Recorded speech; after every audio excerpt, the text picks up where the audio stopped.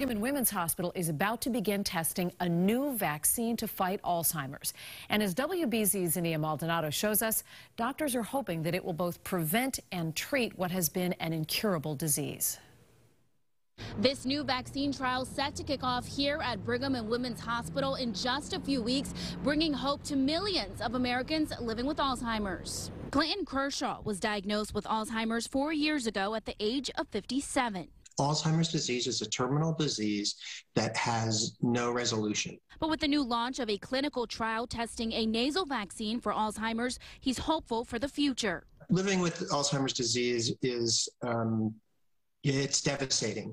So it's exciting to see something new come across the board. 20 years, that's how long Dr. Howard Weiner says he and his team spent researching a possible vaccine. Potentially, it could be something that could be a treatment for people with the disease.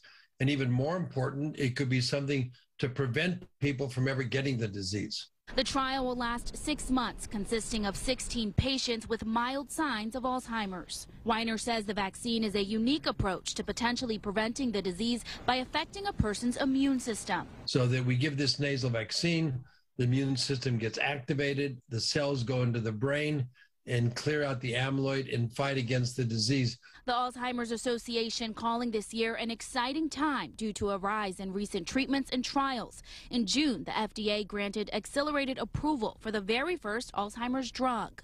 And I really do believe now that the first survivor, is going to be young, you talked about other generations, is out there because of the incredible work that the scientific community is doing. Dr. Weiner says once this trial is complete, they'll begin a second trial that will last up to a year, and he hopes to have a vaccine ready by 2026. In Boston, Zinnia Maldonado, WBZ News.